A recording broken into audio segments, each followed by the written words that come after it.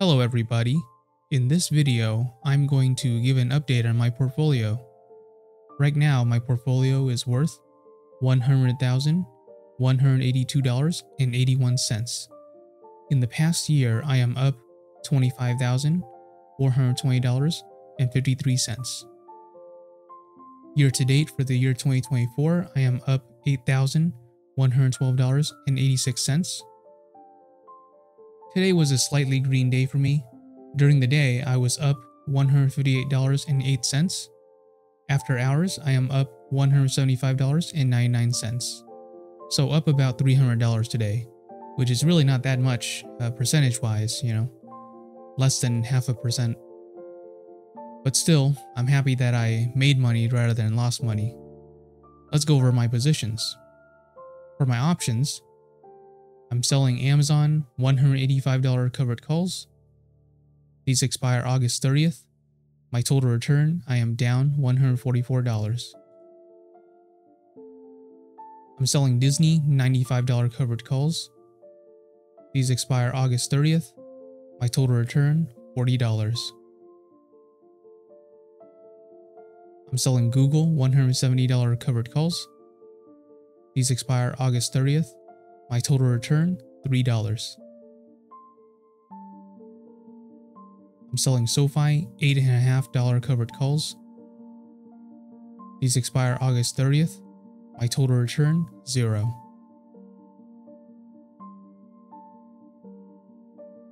I have a Target diagonal spread.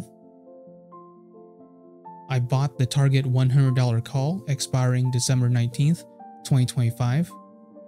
And I sold the Target $140 call expiring August 30th. My total return, $223. I have Amazon $140, $130 put credit spreads. These expire October 18th. My total return, $8. I have Amazon $200, $210 call credit spreads. These expire October 18th. My total return, I am down $120.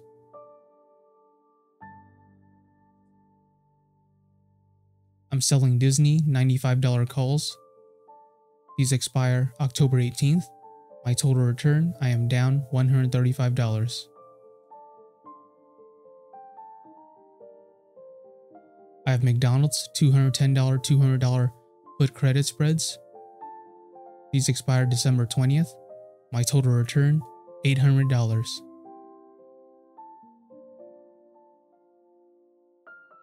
I have McDonald's $300, $310 call credit spreads.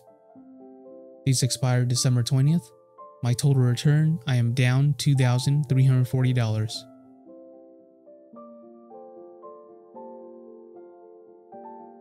I have Verizon $35, $33 put credit spreads. These expired December 20th. My total return, $753.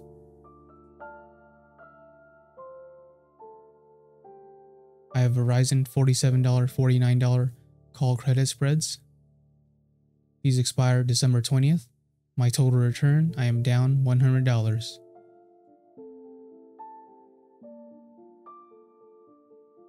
I have Disney $70 calls. These expired December 19th, 2025. My total return, $1,486. For my stocks, I have 300 shares of Amazon. Amazon is at $179.90. My average cost, $98.94. My total return, $24,294.25. I have 6,000 shares of SoFi. SoFi is at $7.34. My average cost, $5.62. My total return, $10,300.80. I have 400 shares of Disney. Disney is at $90.72. My average cost, $67.50. My total return, $9,288. I have 100 shares of Google. Google is at $165.75. My average cost, $142.48. My total return, $2,327. This is a margin account. My margin total is $86,384.51. My margin used is $61,754.73. My options collateral is $22,000. This leaves me with $2,629.78 in buying power. My margin status is low risk. My buffer is $27,092.69. This is how much money I can lose before I get margin called. My annual interest rate is 6.55%. The daily interest that I'm paying is $11.05, and I'm borrowing $1,000 of margin interest-free.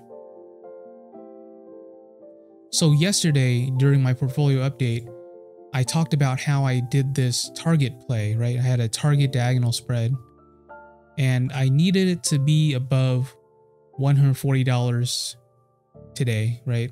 It reported earnings today, and it went very well. Target was up over 10%, over 11% actually. So Target was up 11.20% during the day, and that's because it reported good earnings. Here's an article that says why Target stock just jumped 12%.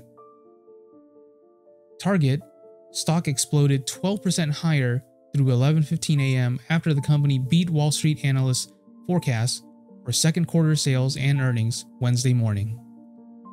Heading into the quarter, analysts forecast Target would earn $2.18 per share on sales of $25.2 billion, but Target beat those forecasts with a stick. Sales were $25.4 billion, while earnings came in at a strong $2.57 per share. Target's Q2 earnings. Target reported a 3% gain in Q2 sales year over year, including a 2% gain in same-store sales. What really made the difference was e-commerce sales. Those grew nearly 9% year over year, helping to provide that final 1% of total sales growth. Target turbocharged this still rather modest sales growth with a dramatic 160 basis point increase in profit margin, now 6.4%, illustrating the margin advantages of selling online. And with each incremental sale generating more profit for Target, bottom line profits ballooned, up 42% year over year. CEO Brian Cornell highlighted this effect, emphasizing Target's double-digit growth in our same-day delivery services, as illustrating how making more sales online helped Target fuel the company's turnaround. Okay, so it seems like from this article, it's highlighting how much Target made in online sales. Now, I mainly think of Target as, a brick and mortar store that I walk into and I walk around and get lost and I wander around aimlessly buying a bunch of things I don't need. I'm sure you guys have seen some jokes or memes online about how people go to Target and then end up buying a bunch of things that they did not even initially intend to go there for. That's just the Target effect. You go there and you just buy a bunch of random stuff that you don't even need. But that's how I know Target, but it looks like a lot of this article is focusing on the fact that they sold a bunch of product online. Now, me personally, I don't really do my online shopping at Target.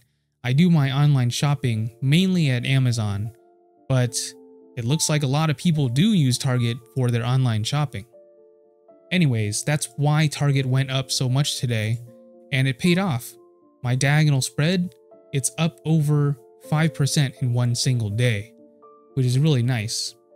Of course, I don't have that much invested in it, only about $4,000, but I'm happy that I was able to gain over $200 in one single day from this diagonal spread. Now, even though this Target diagonal spread was profitable for me, I don't think I'm going to keep this long term. I'm going to close this out and get rid of it probably next week. Other than that, I don't really have much else to report, so I guess that's it for this portfolio update.